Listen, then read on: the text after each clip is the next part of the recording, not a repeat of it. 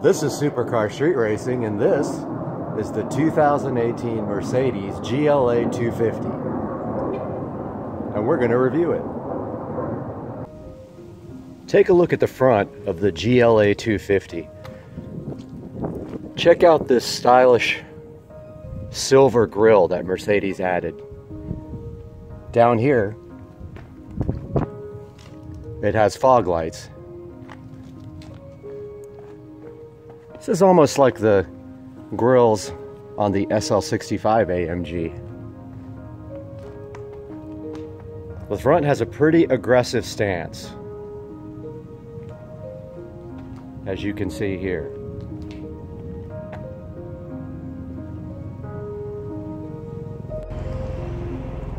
Take a look at the side of the GLA250 from Mercedes.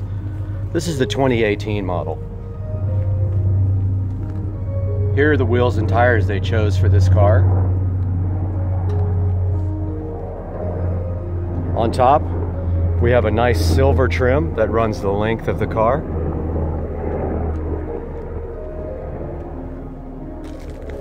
And here's how it looks like from the other angle.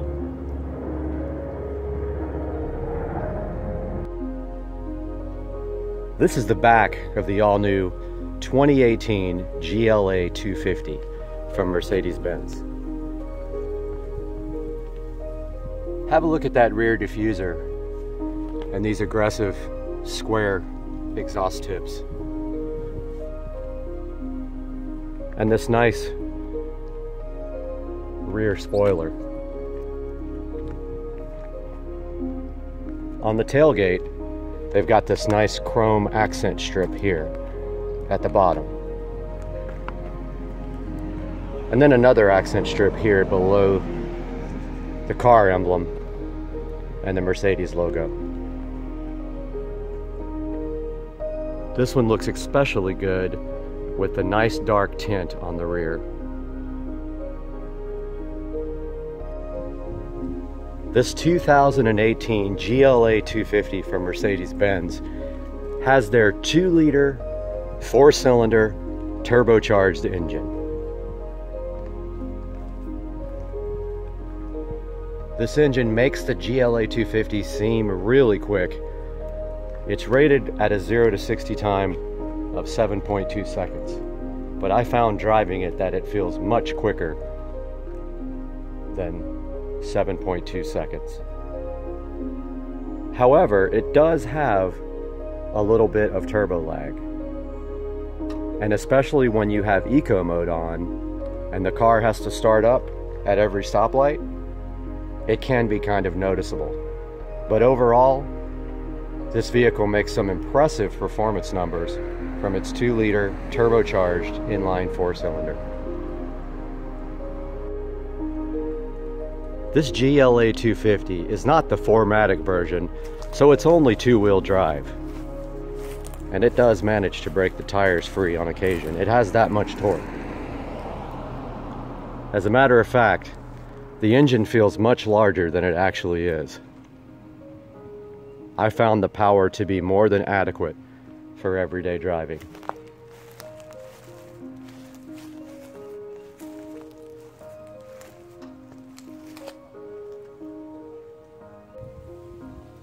Moving to the inside of the GLA250, on the door panels, we have the typical door controls. Here's the lock and unlock feature.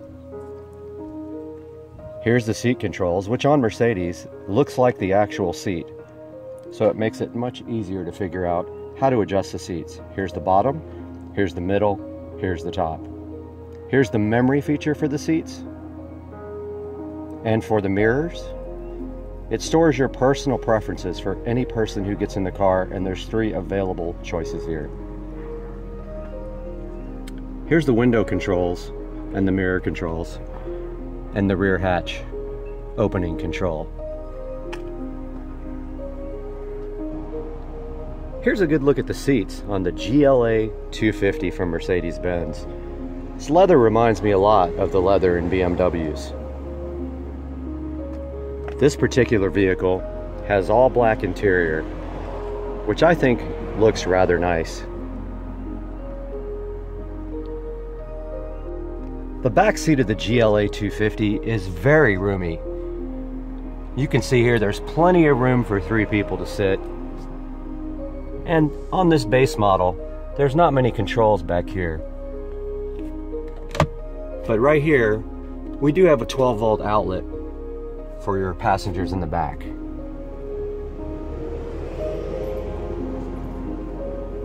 Let's take a look at the inside of the GLA250 from Mercedes-Benz. Taking a look at the actual instrumentation here, as you can see, we have a standard analog tachometer, an analog speedometer. Inside the speedometer, we have a standard fuel gauge, and inside the tachometer, we have a water temperature gauge. Right in the center of the dash, if we put the key in, you can see we have a nice LCD display, which currently shows the miles on the vehicle. And then it changes to the transmission selector. And when we start the car, it changes to the speedometer. Down here we have controls where we can toggle through a lot of the settings on the GLA. That setting there is for your fuel range. Here's your eco display, a trip computer, and back to the speedometer.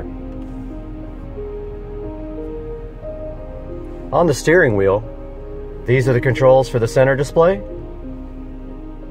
And here's your controls for your telephone and your audio system. On the side here, we've got controls for your windshield wipers. Here's your cruise control. And down here, we've got fog light controls, headlight controls, and your parking brake release. Over here to the right, here's the ignition switch.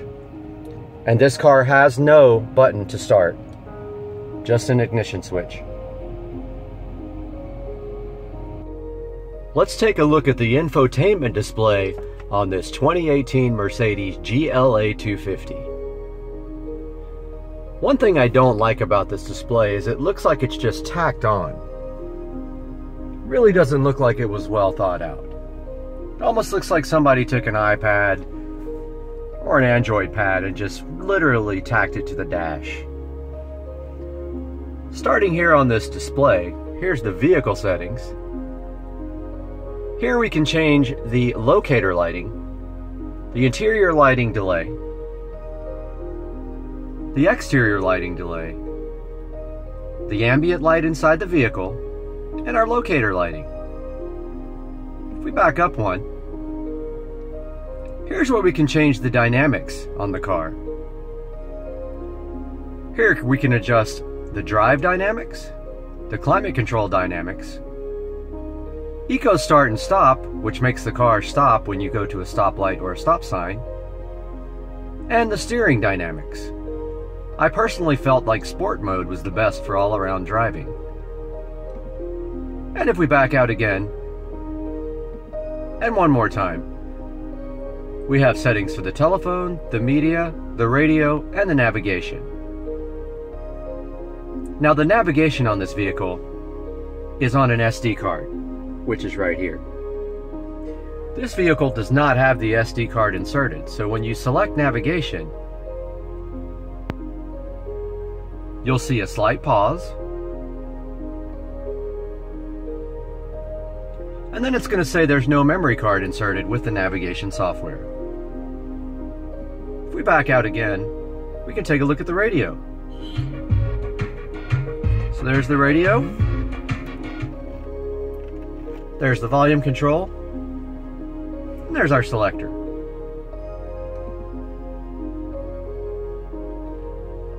This vehicle does have Bluetooth streaming, so you can connect your device to here and stream Bluetooth audio.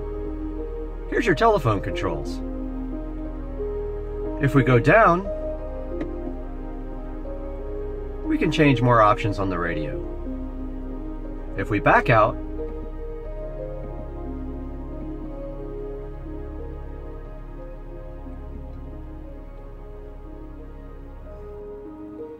Pressing the star button on the control gives us this menu. It has icons for everything you can select.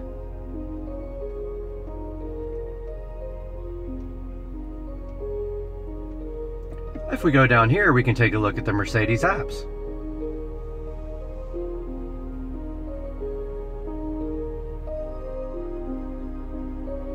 I've enabled the Mercedes apps function. It wants me to subscribe for a trial period, but I'm not going to do that.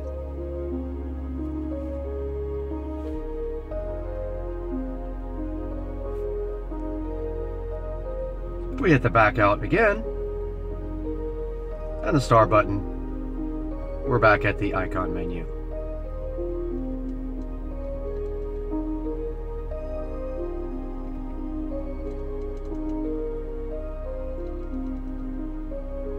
So there's a look at the infotainment system on the 2018 GLA250 by Mercedes-Benz. Here's the control panel, separate from the rotary control. Down here we have your heated seats, your eco mode, your hazards, and down here your climate control, which can be set to zoned or global. Let's take a look at the rear hatch in this GLA250 by popping this. And the rear hatch just opened. Here in the back, we've got ample room for luggage. A couple of cargo nets here and here. Inside here, access to the lighting.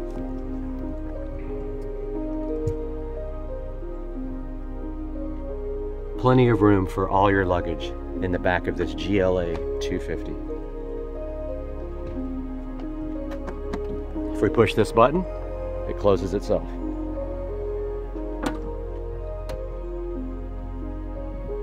And it locks itself. Taking a ride in this GL250 by Mercedes, the first thing we're going to do is we're going to push down on this gear selector here to put the vehicle in gear.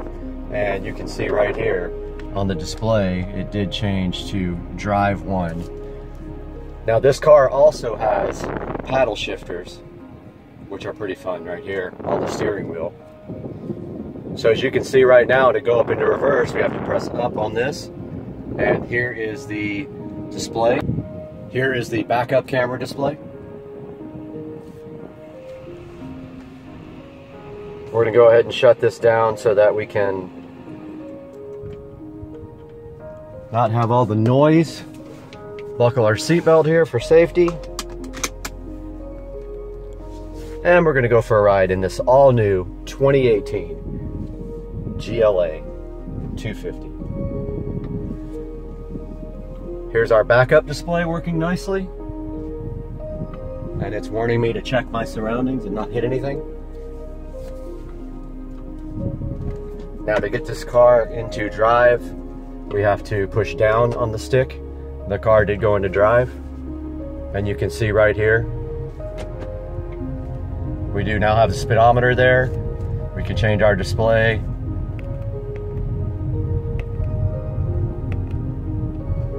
To the eco display if we want to.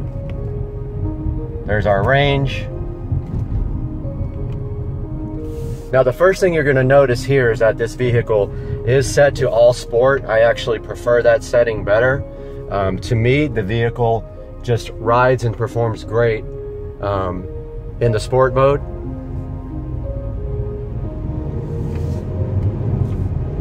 It does have quite a bit of torque right off the bottom. Right off the bottom end, you can feel the acceleration. It feels really good. The one thing I will say about this car though is that it does have a moderate amount of turbo lag. Once that turbo spins up though, this does feel like a much bigger engine than just the 2-liter inline 4-cylinder engine. Checking out the brakes. Brakes feel very nice. They stop very well. We can move our display over here to vehicle. And if we wanted to, we could change the dynamics of the vehicle back into comfort mode from sport. Like I said, on sports setting, on the suspension, engine, it does ride very well. I don't see a need to put it on comfort at all. And the performance is so good on sport that I find it just awesome to leave it in that setting all the time. Now, I haven't done a very long road trip on it. I might change my mind once I get on the road and I'm riding for hours. But that's the acceleration. The car does have very nice mid-range acceleration.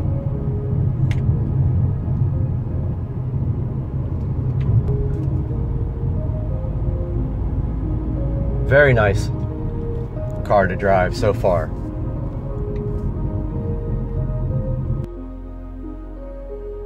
Here we see the car is in eco mode, so it shut down when I put on the brakes. Accelerating from that start right there, we did spin the tires. It does have a great amount of low-end torque, which causes that to happen. And remember, this vehicle is front-wheel drive. This is not the 4MATIC. Taking a look here at the stop sign. The car did shut off. It is in automatic mode. I'm going to turn that off. Car did start back up. Accelerating from the stop sign. Feel a little bit of turbo lag there.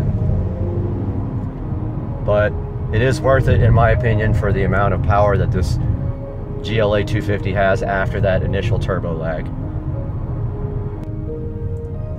Got the speedometer up right here. I'm going to show you guys 0 to 60 now. See if we get a little wheel spin in the process. We are spinning the tires. There is 60 miles per hour. So I will say that right off the line, there is quite a bit of a delay from the time you hit the accelerator pedal until you get that nice delivery of power. Next, we're going to take a look at the mid-range acceleration of this GLA250. So we are at 40 miles per hour now. We're going to do a little 40 miles per hour to 70 miles per hour as soon as we round this turn. Just accelerating here with a slight amount of throttle feels very nice. It does respond very nicely to the mid-range throttle input, but right here around this turn we're going to go 40 to 70. Here we are at 40.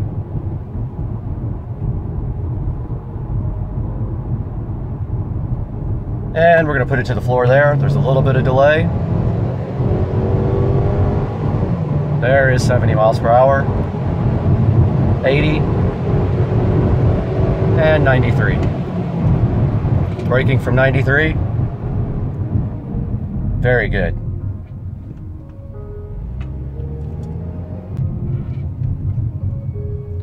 There is a moderate amount of traffic here. We are going to turn around now. And I'm going to show you another acceleration run. Turning around. Start from 0. A slight roll. And there's, you see the delay there. And then the wheel spin. There's 30, 40, 50, 60, 70.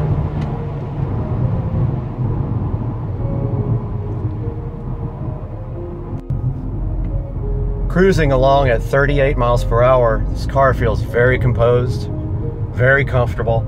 I see no reason why you wouldn't want to take this car on any number of long road trips. And I just might do that this weekend. So as long as you keep this GLA250 by Mercedes-Benz in the power band, it performs very well, and there's very little turbo lag. However, if you let that turbo spin down, you will be waiting for it. Pulling back up in the driveway here. From a nice drive in this GLA250. Final thoughts on this Mercedes GLA250. This is the brand new model from Mercedes-Benz, the 2018 model. This is the non-4MATIC model, so this only has front-wheel drive. As you saw from the video earlier, this car does break traction quite easily in the dry with the amount of low-end torque that it has from this turbo inline 4-cylinder engine. My review of this car, I'm going to give it a 7 stars out of 10 rating. The reason it doesn't get higher, a couple of things. The turbocharged 4-cylinder engine has quite a bit of turbo lag. There's almost a 3-second delay from a dead stop if you hit the throttle full. If you let this vehicle get out of the turbo range, it is kind of laggy. So I give it that rating. Thanks for watching, everybody. We'll see you next time with more reviews.